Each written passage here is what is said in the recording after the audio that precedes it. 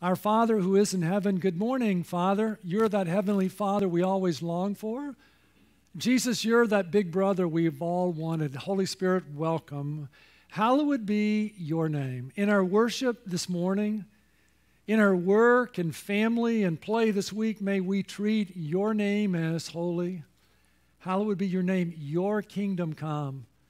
King Jesus, we want to follow you. Help us to follow the King. Help us to spread the good news of the King. King Jesus, we look forward to that day when you come back and your kingdom is here in all of its fullness. Your will be done on earth as it is in heaven. Holy Spirit, fall fresh on us. Incline our hearts to do your will, that we would delight in following you. Lord, we pray for a revival in your church. We pray for a spiritual awakening in our land. We long to see your will done on earth as it is in heaven. Give us this day our daily bread. You know our financial needs as families and individuals and as a church. Meet our needs. Meet all of our physical needs. We need you. And we have relational needs too. So, Lord, forgive us our debts as we also forgive our debtors. We're going to pause and confess our sins to you.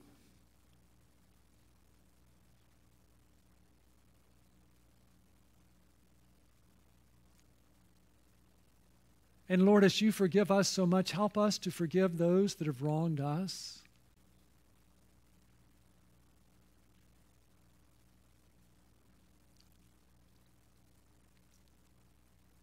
And lead us not into temptation, but deliver us from evil. Lord, deliver us from the evil that's inside us, our flesh. Lord, deliver us from the world that's always trying to squeeze us into its mold. Lord, deliver us from the evil one who's always seeking to deceive us. We pray as we open your word together today that you would teach us. And we pray in Jesus' name, amen. Our scripture reading this morning is from Colossians chapter 4. This is God's word, and we're going to read verses 2 through 4. Devote yourselves to prayer, keeping alert in it with an attitude of thanksgiving, praying at the same time for us as well, that God will open up to us a door for the word, so that we may speak forth the mystery of Christ, for which I have also been in prison, that I may make it clear in the way I ought to speak. There is a little town in North Texas called Mount Vernon, and there's a bar there called Drummond's Bar. And Drummond's Bar was trying to expand their facility, but there was a local Baptist church that opposed the expanding of the bar. So they protested against it and they petitioned against it, but the bar continued to expand. And about a week before the bar was to open its new extension, lightning struck from the skies and burned up the bar. The church members were pretty smug that the bar had been burned down until the owner of the bar sued the church, saying the church was either directly or indirectly responsible for the demise of the building. A charge that the church vehemently denied. So as the paperwork made its way to court, the judge reads the paperwork. And he says, I don't know how I'm going to decide this case, but the best I can understand it, I have a bar owner who believes in the power of prayer. And I've got a whole congregation that denies the power of prayer. Oh, prayer. That's what we're going to learn about this morning, about being devoted to prayer. Listen, if you're new here, welcome. We're walking through a book in the Bible called Colossians because it's all about Jesus. And if you'd like to know Jesus, come and see him with us. Each week we're coming and learning about Jesus, and it's so full of Jesus. And what we've learned this year is that a Christian is a follower of Jesus. What we've learned this year is that when Jesus moves into us, his intention is not to change something in our lives. He wants to change everything in our lives. He wants to change our worship. He wants to change our marriage. He wants to change our family. He wants to change our workplace. He wants to change our prayer life. Because when Jesus says, follow me, he becomes our model for life and ministry. And I'm really excited about what we're going to learn about today. The point of today's message is we get to pray. Would you say that with me? We get to pray. You know why we're going to start with the get to in that? Because as Christians, we have an amazing ability to turn gifts of God into burdens. We have an amazing ability to take gifts from God and make them a burden. In the Old Testament, all the nations worked 7 days a week. They worked 7 days a week, and God gave his people a day off. You can take a day off, and I'll take care of you. And the Israelites turned the Sabbath into a burden. Oh. People often say, well, Smiley, I'm a Christian. Do I have to go to church? If you're a Christian, you don't have to do anything. Are you kidding me? We get to come to church. We live in a culture that's lost its mind. And on Sunday, we get to gather with like-minded people, and we get to hear his word together. People will say things to me, do we have to read the Bible? If you're a Christian, you don't have to do anything. It's the Word of God. You own a copy of the Word of God. We get to read his word and hear God speak. Do I have to pray? No, you don't have to pray. You mean you can talk to Jesus and you don't want to? We get to pray. Sometimes we forget. Listen, the word gospel means good news. The gospel is the best news the world has ever heard, that eternal life is a free gift from God. It's a free gift from God. It's not earned or deserved. It's a free gift we receive by faith. Yes, the gospel has some bad news in it. In Romans 6, verse 23, notice this verse, for the wages of sin is death. The bad news of the gospel, see the word sin, we have a sin problem. I can't tell you how many people I've talked to, and I say, well, why should God let you into heaven? And they say, I've never hurt anyone. How would you respond to that? Come on. Can I talk to your mom? Can I talk to your spouse? You've never hurt anyone? Are you kidding me? But you know what most people don't realize is sin is not primarily against others, it's primarily against God. The thought that a sin is a crime against God is something that hasn't entered into the minds of most people, maybe you. When we don't put God first, that's a crime against God. When we don't honor our mother and father, that's a crime against God. When we don't reserve sex for marriage, that's a crime against God. When we tell a lie, that's a crime against God. When we want other people to have, that's a crime against God. And we're all guilty of crime after crime against God. See, that's the word sin. Now notice the word wages. Sometimes people tell me, well, all I want from God is what I deserve. I'll say the one thing you don't want from God is what you deserve. Because the Bible says that the wages of sin is death. See the word death, it means separation. And it's not just speaking about physical death, which is the separation of our body and spirit from one another. But it's speaking of eternal death. That's what hell is. It's a separation from God and from all good things. The bad news of the gospel is if God gave us what we deserve, it would be to be separated from him and from all good things in hell forever. Once we understand the bad news, the good news is so good. See, for the wages of sin is death. Here's the good news. We can get what we don't deserve. Instead of wages, we can get a free gift. But the free gift of God is eternal life in Christ Jesus our Lord. See, Jesus didn't come to earth to help good people get better. God the Son left heaven, put on flesh, came to earth, and he lived a perfect life for us.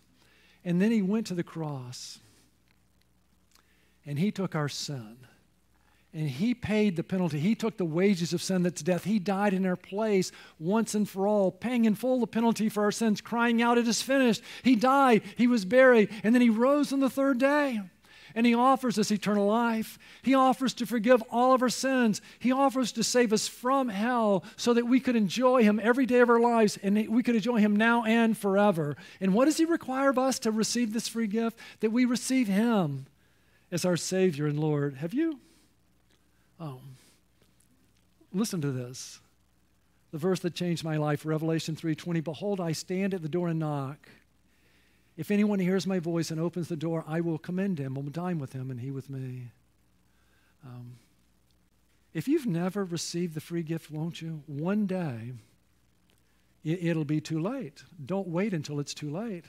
So how do we receive Jesus as our Savior and Lord? There was a day where I admitted that I had sinned against God. And listen, if you've never done that, won't you do that now? Or I'd be glad to give you a chance as we close in prayer, but I just said, Lord, I've sinned against you and I'm sorry, won't you? And then I believed. I said, Jesus, I believe you died on the cross for my sins. Won't you? And then I committed to Jesus as Savior and Lord. Jesus, be my Savior and forgive me and give me eternal life. And he did, won't you? And I want you to be Lord of my life. Help me be the person you want me to be. Won't you? And you know what happened? When I did that, Jesus did just what he said. He said, behold, I stand at the door knock. If anyone hears my voice and opens the door, I will come into him and will dine with him and he with me.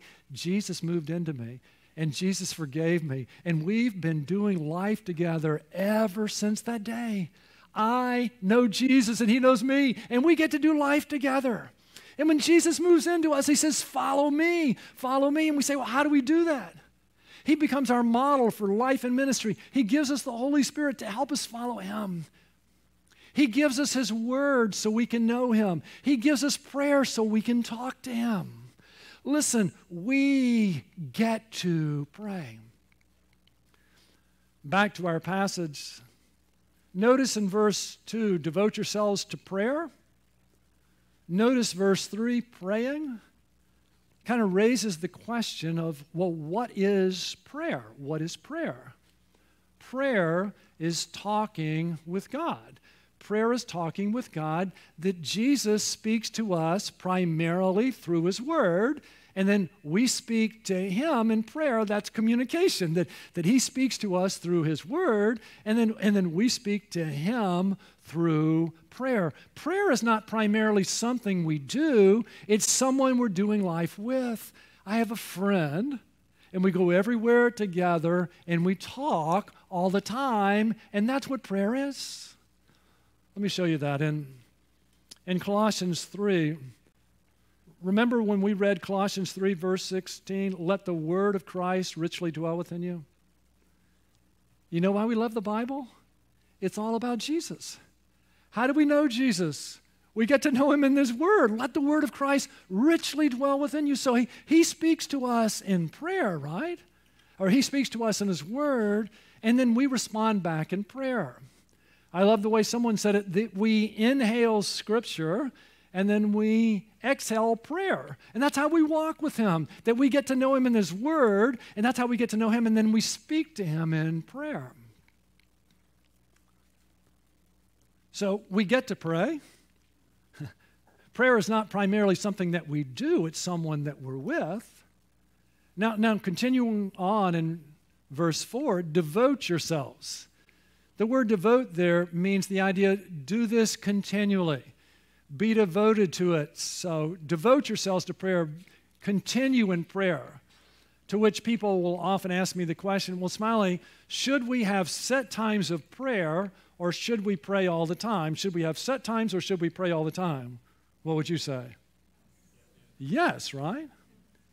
It's really good to have set times where it's just Jesus and I together. That's really good. But it's also good then to talk with him throughout the day. Devote yourselves to prayer. Now, what does that look like? Remember Pentecost? Pentecost happened, the Holy Spirit fell, Peter preached, 3,000 people were saved. 3,000 people were saved in one event. And what did these new Christians do? What did they do when Jesus moved into them, when the Spirit moved into them? What did they do? In Acts chapter 2, they were continually devoting themselves. Now notice here, they were devoting themselves. They didn't say, well, what do we have to do this? They wanted to. They were continually devoting themselves to the apostles' teaching. They didn't have the New Testament, but they had the apostles, and so they gathered. Tell us about Jesus. Tell us about Jesus. Are we like that? When Sunday comes, are we out of our mind excited that we get to come to church and have someone teach us about Jesus, please? Do we get up in the morning and open our Bible saying, would you, Jesus, just teach us about you? They were continually devoting themselves to the apostles' teaching. Oh, I love God's word because it's all about Jesus.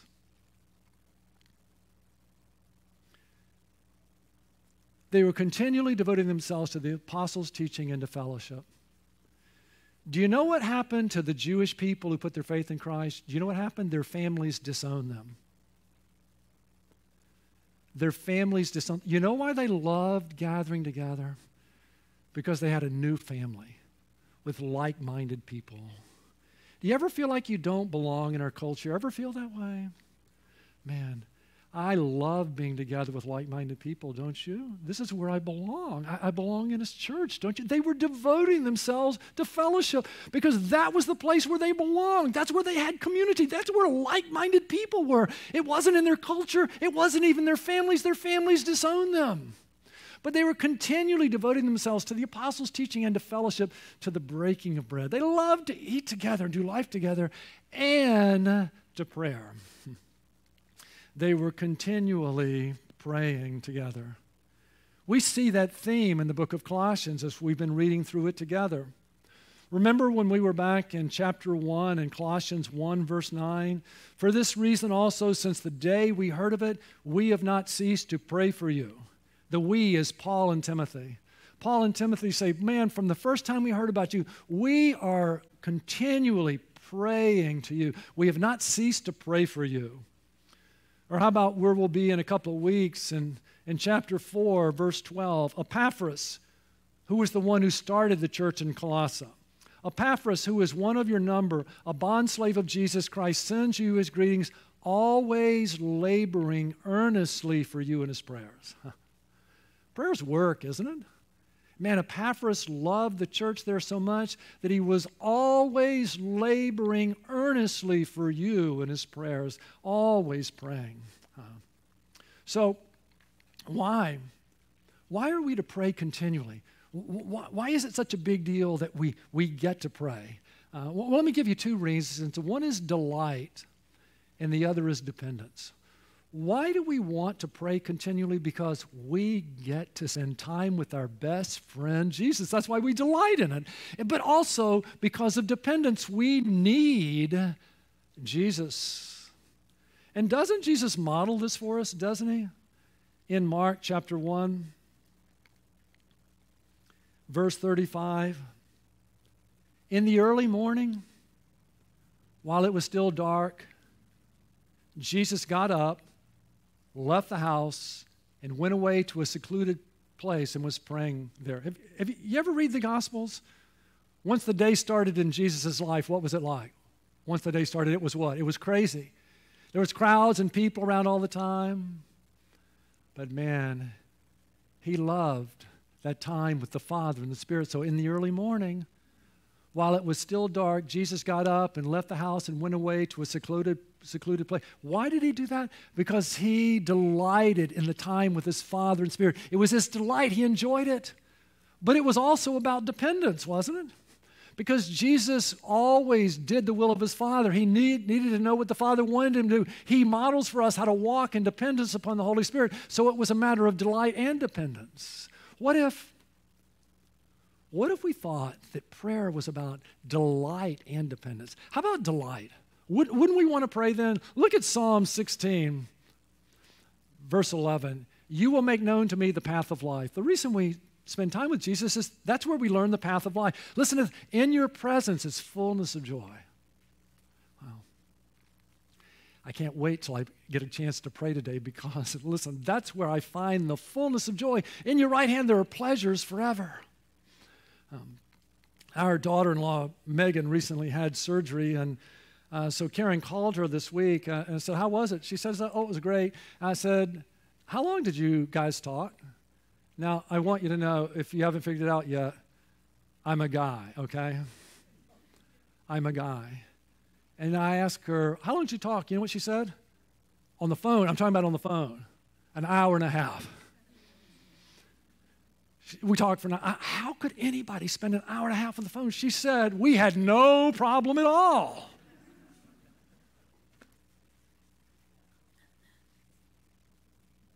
What if we were like that with Jesus? Oh, we so enjoy being with our best friend. We delighted in that. That's where the fullness of joy is, that we just spent time with him and the time just went away because we were with him. Listen, praying continually is about delight, that we enjoy being with our best friend. But it's also about dependence, isn't it? We spend time with him because we need him. In John 15, verse 5, remember what Jesus said? He said, I am the vine, you are the branches. He who abides in me and I in him, he bears much fruit. For apart from me, you can do nothing. If you've been with us, we've been learning how Jesus is our model for life and ministry. In the last few weeks, we've learned that he's our model for marriage. So if you're a wife, the scripture calls you to be subject to your husbands. Isn't that why you pray, Lord, help? And if you're a husband, all we're asked to do is to love our wives like Christ loved the church. Lord, help. And then we read about children. We read, children, obey your parents. Lord, help. We read about fathers. Dads, you're to be involved in fathering your children. Lord, help. And then last week we learned what? That if we're employees, we're to work hard for our boss, whether they're there or not. Lord, help. And we learned if we're an employer, we're to treat our employees, what, with justice and fairness. Lord, help. And that's just how he's our model for life. He's also our model for ministry. And that's what he's talking about here, that we pray that God would open doors. Let me show you a verse that really helps us understand how delight and dependence go together. It's in Mark chapter 3. This is so good. So Jesus spent the night in prayer, and then he appointed 12. So he picked his 12 apostles. Now notice why. And he appointed 12 so that they would be with him. So Jesus gave these guys the opportunity to be his friends. And he had a purpose for their life too, right? And that he could send them out to preach. That's us. Listen, Jesus has called us so that we could do life with him. We get to do life with our best friend. So that's delight. But he also has a purpose for our lives. And we spend time with him because we're dependent on him, because he wants to send us out to preach the gospel to others. So, back to our passage. We've learned what prayer is. It's talking with God, and devote yourselves to prayer. Listen, pray continually. It's about delight and dependence, keeping alert in it. Stay awake. Well, why is that? Listen, prayer is not a domestic intercom. It's not a domestic intercom given to us for our comfort. It is a wartime walkie-talkie. It's a wartime walkie-talkie because when we hook our wagon to Jesus and we say we want to follow you, we're involved in a great spiritual battle. The battle goes on inside of us. It's a battle against the flesh, the sinful nature we were born with. It's a battle against the world around us that's always trying to squeeze us into its mold. And it's a battle against the devil who's always trying to deceive us. And that's why we pray continually, because we want to stay alert. Didn't Jesus model this for us as well? As he was approaching the cross the night before in Matthew 26, you remember the story, don't you? The night before, after the Lord's Supper, verse 36, then Jesus came with them to a place called Gethsemane and said to his disciples, sit here while I go over there and pray. And he took with him Peter and the two sons of Zebedee and began to be grieved and distressed. Then he said to them, my soul is deeply grieved to the point of death. I am overwhelmed. Remain here and keep watch with me. Stay alert. Stay alert. Watch and pray. Watch and pray. Watch and pray. So what did the disciples do? They what? They slept. And then what happened when the army came, what? They ran away because they didn't watch and pray. They failed. What did Jesus do? He watched and prayed, right? And when the soldiers came, what? He walked in obedience to his Father because he stayed alert. Do we? Listen, the passage says to devote yourselves to prayer, keeping alert in it. We stay alert because we need Jesus to overcome the flesh, the world, and the devil. Keeping alert in it with an attitude of thanksgiving. We get to pray. I can't believe we get to do this. It's not, oh man, do I have to pray? It's we get to pray. I want to share with you 4 different ways that we can pray, okay? I like this acrostic because prayer, there's 4 kinds of prayer. There's adoration, where we praise God for who He is. And then there's confession, where we confess our sins and the sins of the church and of our country. And then there's thanksgiving, where we thank Him for what He's done for us. And then there's supplication, where we ask for things. So let's start with adoration. In Hebrews chapter 13, verse 15, through Him then let us continually offer up a sacrifice of praise to God. I am so thankful to live in the New Testament, don't you? Because if you went to worship in the Old Testament, you know what you had to do? You had to what? Bring an animal. And you had to kill it. And it had to shed its blood, right? That's what you gave. And we don't have to kill animals, but there are sacrifices that we can lift up that are a pleasing aroma to God. And one of them is the sacrifice of praise. Father, Son, and Holy Spirit, you are amazing. You are holy. You are love. Jesus, you're the bread of life. You're the light of the world. You're the way, the truth, and the life. There is no one like you. Holy Spirit, you're the comforter. You're the convictor. There is no one like you. Do you know when we praise God, that is a soothing aroma to Him? Through Him, then, let us continually offer up a sacrifice of praise. That is the fruit of lips that give thanks to His name. And then there's confession. When we look at God, then we look at ourselves differently, don't we? And so we confess our sins. In 1 John 1:9, if we confess our sins, see the word confess, it means to agree with. When we agree with God that we have sinned, rather than blaming, justifying, or excusing. Lord, the way I treated my wife was wrong. It was a sin, and I'm sorry. If we confess our sins, He is faithful and righteous to forgive us our sins and to cleanse us from all unrighteousness. Well, Smiley, I thought when we believed in Jesus, we were already forgiven of our past and present and future sins. Why do we confess them? Because it's good for us to confess our sins. And when we do, we agree with God that what we're doing is wrong. And Jesus assures us, I have forgiven you, and I do forgive you. And then don't miss this. When we admit what we've done, not only does He forgive us, but He cleanses us. When we confess our sins, that's part of being freed from our sin. So we confess our sins, and then we confess the sins of our church. Lord, forgive us that we're casual in our worship toward you, and forgive us that we're lukewarm, and Lord, forgive us we don't treasure you as we ought. And then we confess the sins of our nation. Anybody else maybe in here brokenhearted over our country? Let me show you a verse in 2 Chronicles. We sometimes expect the nation to heal itself, and I want you to know it can't. Here's how nations are healed. And my people, who are called by my name, humble themselves and pray and seek my face. In America, we put way too much hope in the civil government, and we put way too little confidence in Jesus Christ. And the Bible says, when my people, who are called by my name, humble themselves and pray and seek my face, Jesus, you are our only hope. And turn. When God's people turn from their wicked ways, then I will hear from heaven. We'll forgive their sins and we'll heal their land. And so when I confess my sins and the sins of our church and the sins of our nation. Lord, you've been so good to us, and we don't welcome you in our schools.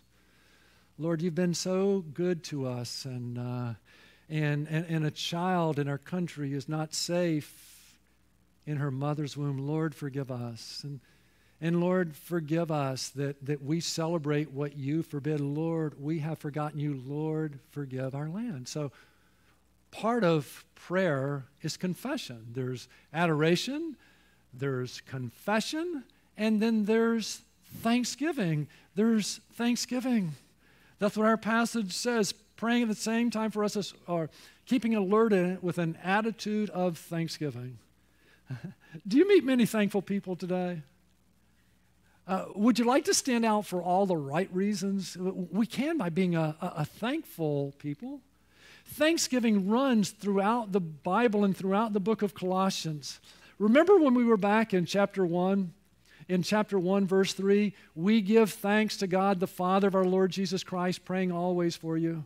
So Paul would always say, we're thankful for you, and then we pray for these other things. Listen, giving thanks continually. Paul says, we give thanks to the God, the Father of our Lord Jesus Christ. Are we thankful? Remember in chapter 2, we read in verses 6 and 7, therefore, as you have received Christ Jesus the Lord, so walk in him. You began by faith, you walk by faith, having been firmly rooted and now being built up in him and established in your faith just as you were instructed and overflowing with gratitude. Are we overflowing with gratitude? Every day we walk with Jesus, we should be more thankful and more filled with gratitude than the day before. You know why? Because every day as a Christian, I find out two things. First of all, I'm a way bigger sinner than I knew the day before. And the second thing I understand is my Savior is so much more amazing than I ever imagined. I am so thankful for Jesus, aren't you?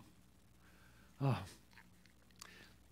And then remember when we were in chapter 3, verse 15, let the peace of Christ rule in your hearts, to which indeed you were called in one body, and be thankful. Jesus, thank you that you have given me peace with God.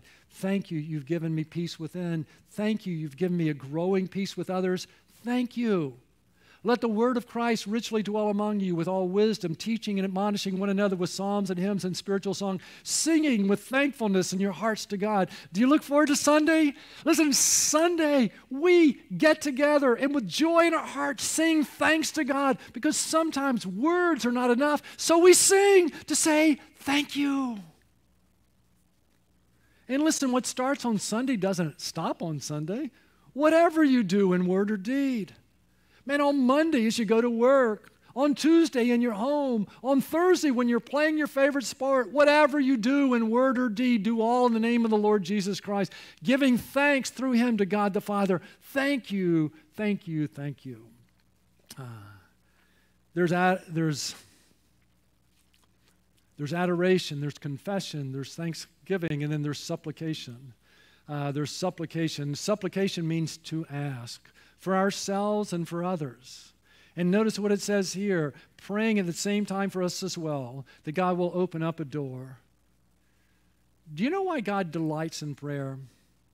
The reason God delights in prayer is the Christian life is lived in dependence upon him. And every time we pray, we're acknowledging our neediness of him. So notice Paul's prayer, praying at the same time for us as well, that God will open up to us a door for the word. Lord, open up a door for the word so that we may speak forth the mystery of Christ, so that we might speak. And remember in chapter 1, we learned that the mystery of Christ was Christ in you, the hope of glory. That great truth that had been hidden, that's now been revealed, is that Jesus lives in people like you and me, Gentiles, right?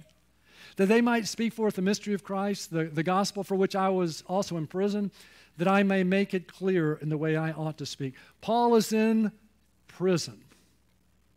And when Paul asks others to pray for him, notice he doesn't pray that I would be let out of prison.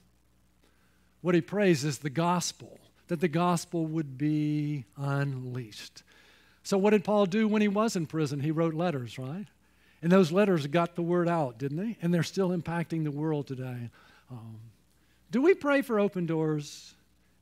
Do you know that that's a consistent theme in the New Testament? After Paul's first missionary journey, as he's giving a report in Acts 14, verse 27, when they had arrived and gathered the church together, they had kind of a report back session, they began to report all the things that God had done with them and how he had opened a door of faith to the Gentiles. You won't believe what happened. We went to Gentiles, God opened a door, and Gentiles are coming to faith in Christ. They prayed for open doors, and God opened doors.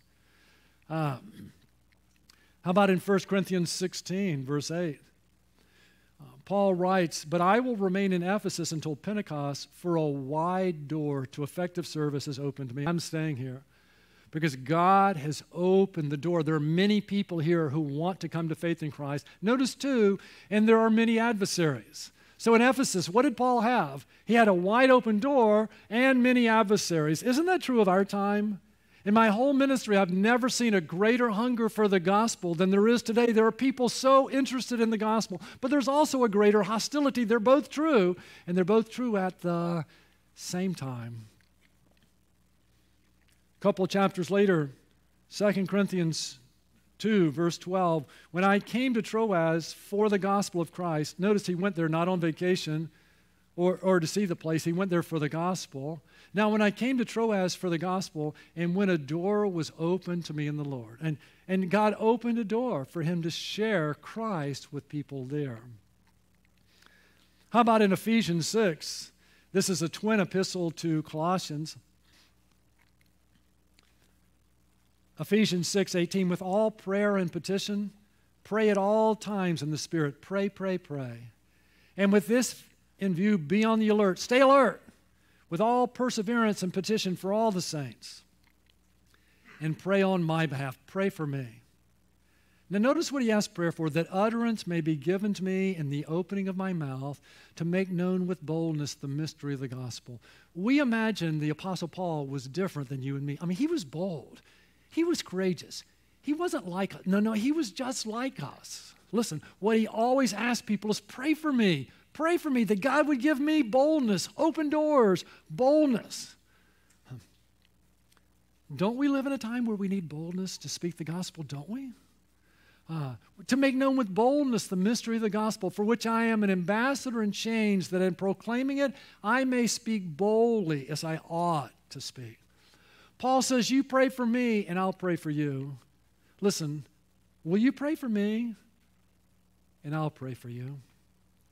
Will you pray for me that God would open doors for me to share the gospel? And I'll pray for you that God would open doors for you.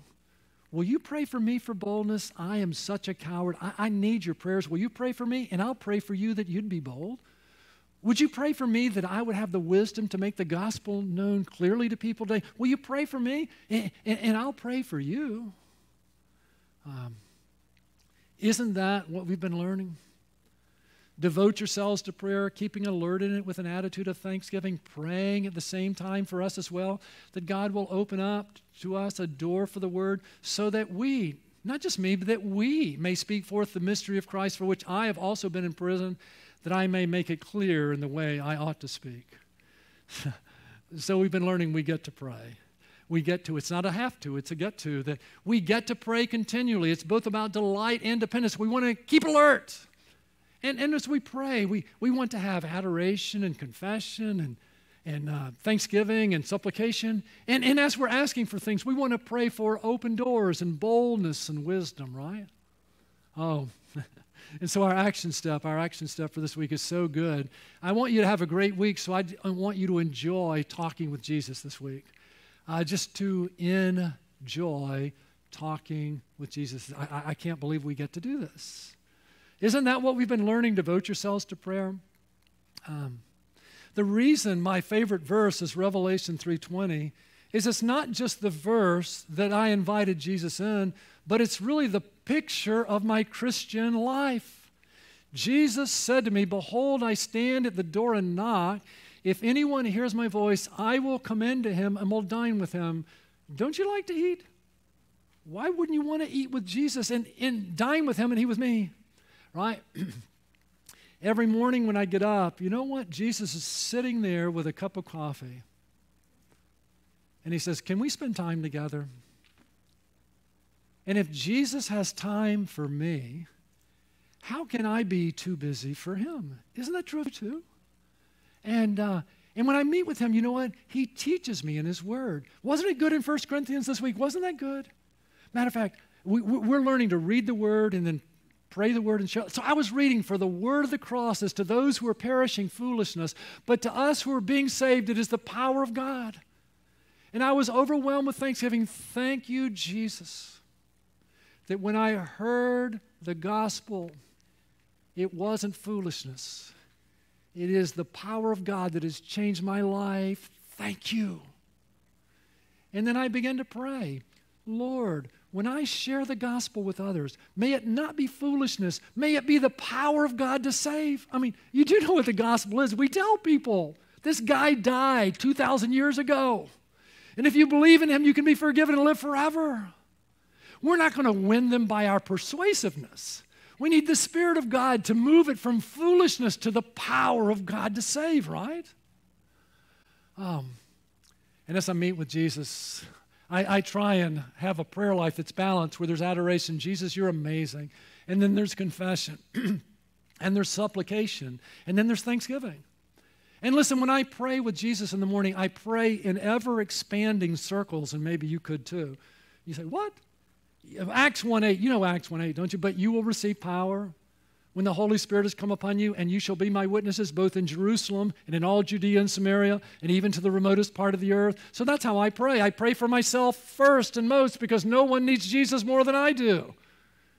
And then I pray for my family. I move out. And then I pray for our elders, and I pray for our staff, and I pray for the people I'm discipling, and I pray for you. I pray for our church. And then I pray for our city and our state and our country and the world in ever-expanding circles. And after I have breakfast with Jesus, Jesus says, are you going to take me to work with you? And so I don't end my day with breakfast. I take Jesus with me. And I get in my car. Do you know I have a car? I turn the key and it starts. Do you know how many people in human history would be staggered by that? Do we take things for granted? And I say, Jesus, thank you for a car. And thank you for roads. And Lord, thank you that I have a job. And thank you I have the ability to go to work. Thank you. And I have 15 minutes. I have 15 minutes from my house to work to pray. It is so good. And then I get to work. And every morning I try and meet with whoever wants to at 9 o'clock to pray, because I like to pray with other people too.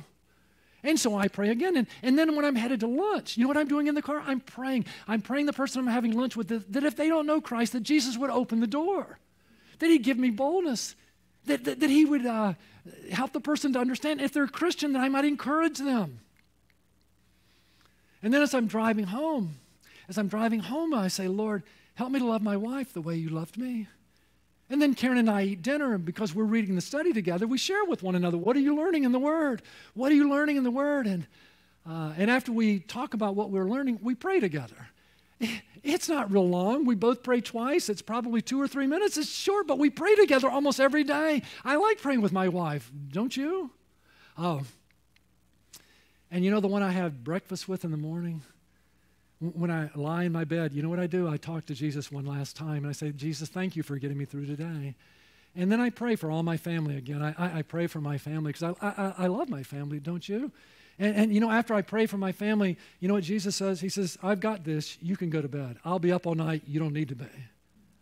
Oh, man, it's so good to go to bed at night knowing you have a friend who's got it right. But I have to tell you, a lot of times I wake up at 3 in the morning, and I'm so worried and freaked out, and Jesus says, why are you up? I've got this. I've got this. You can go to sleep. I am so thankful to be a Christian.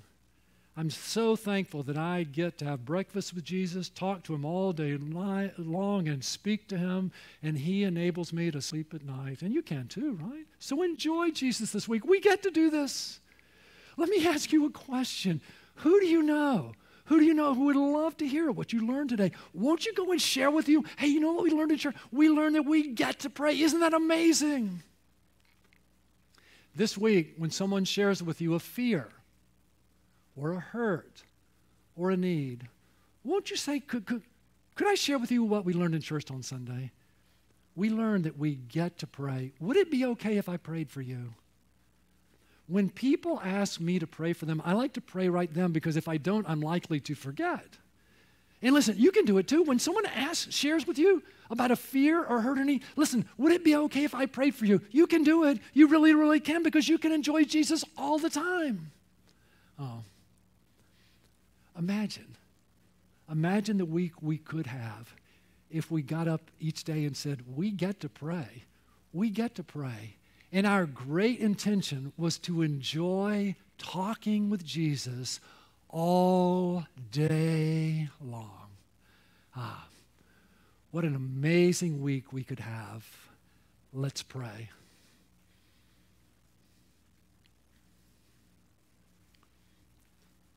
Jesus, thank you for coming to seek and save sinners.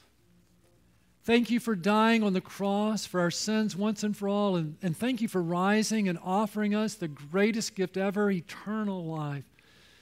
Listen, if you've never received that gift, won't you? One day it's going to be too late. Please don't wait until it's too late. Jesus is here. Won't you receive him? Won't you tell him, Jesus, I've sinned against you and I'm sorry. And I believe you died on the cross for my sins and rose. And I want you to come into my life and be my Savior and forgive me and give me eternal life. I want you to be Lord of my life. Help me be the person you want me to be. Well, if you've done that for the first time, way to go. Won't you mark it on your card? We'd love to celebrate with you. And Jesus, I pray for all of us who have received you that we would leave here rejoicing that we get to pray. And Lord, I pray tomorrow morning when we get up that we see you, Jesus, sitting there waiting for us to enjoy you, waiting for us to acknowledge our dependence upon you. And Lord, I pray that we would get up and have breakfast with you. And then, Lord, I pray tomorrow when we leave the house, we wouldn't leave you at home. We'd take you with us. And we would enjoy talking with you all day long. And Lord, I pray tomorrow that when we lie our heads to bed at night, that we would talk to you as we go to sleep. And Lord, I pray that each of us, we'd have opportunities this week to share with others what we've learned. And that when people share with their struggles, we would have the opportunity to pray for them the way you pray for us. And we pray this in Jesus' name. Amen.